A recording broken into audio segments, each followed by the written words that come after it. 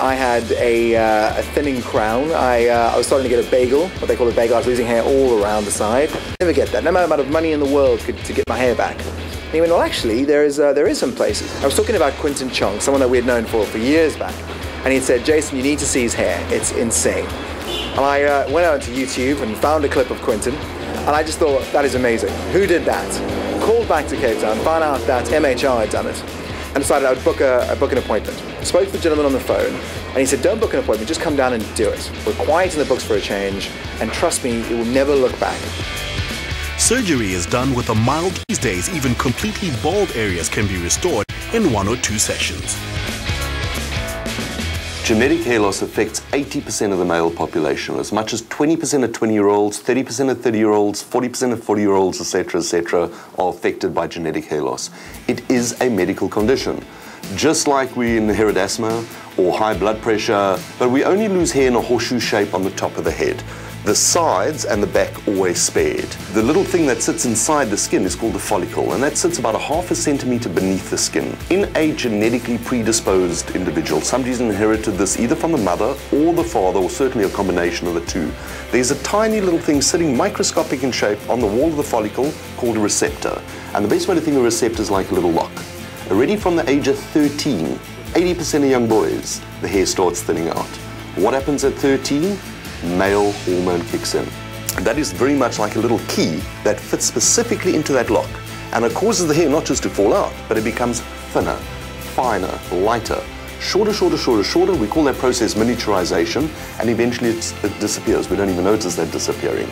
The hair on the sides and the back develops embryonically in the baby from a different area. It never has that lock. So the hormone's there, but it can't fit in. So many years ago, 35 years ago, they said, well, if this is the good hair on the sides, why don't we take a plug out here and plug it into the front? And lo and behold, the hair grew, but it looked like Donkey on Viagra, or a sort of Barbie doll look, and it left terrible scars. Now, bearing in mind that was 35 years ago, and the stigma is still attached today.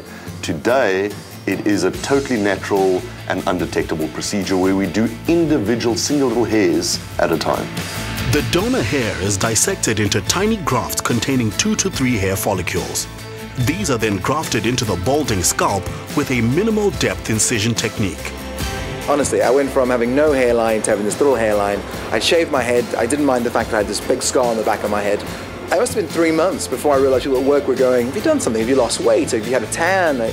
You work it out. And it was purely because all of a sudden I had a little hairline. As far as scarring is concerned, it's a long cut to the back of your head, which is back here, which very few men don't grow the hair on the back of their head. Also, the moment you've got hair, you want to grow your hair, so you are going to cover the scar. As far as pain is concerned, there's a short prick in the beginning, straight into your arm. The drugs immediately fill you up. And you just feel very relaxed, very calm. And there's an entire team around you who are constantly repeating the doctor's instructions, who are constantly asking you questions, keeping you alert. And the whole thing just feels very organized. By far, the most important thing is to keep what you've got, to prevent any further hair loss. Once that hair's fallen out, no potions, no lotions, and certainly no laser light can ever bring that hair back. So that's where we come in. So it's really a twofold procedure. Number 1 would be to keep what you've got. Number 2, replace what you've lost. We do not change a person in any way. We're simply giving back what they had. And the whole idea with a hair transplant is it should be totally natural, totally undetectable. In the wrong hands, it can be a total disaster. If you notice a hair transplant, it's a bad hair transplant. The only transplant ever seen is a bad one. A good hair transplant, totally natural, totally undetectable. Not a hair out of place, which means every day is a good hair day. So if you're like me, you've just seen that and gone, oh, I hope that never happens to me. How do I prevent that? Good question. Larry, it's yours. How do we prevent that? Yes, having said that, as you can see, certainly not a painful procedure at all. No, and I think this is what people sort of have to see.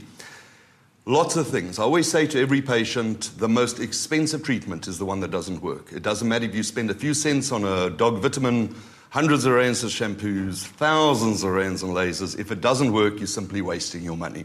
Okay, well, what does work? Well, about 12, 14 years ago, they came out with a tablet called finasteride, known as Finpecia on the market, and it's certainly the gold standard. It's a preventative drug. It's not a testosterone inhibitor in any way, but it rather blocks, we spoke about the little receptors earlier, it blocks those receptors and prevents the hormone attacking the hair.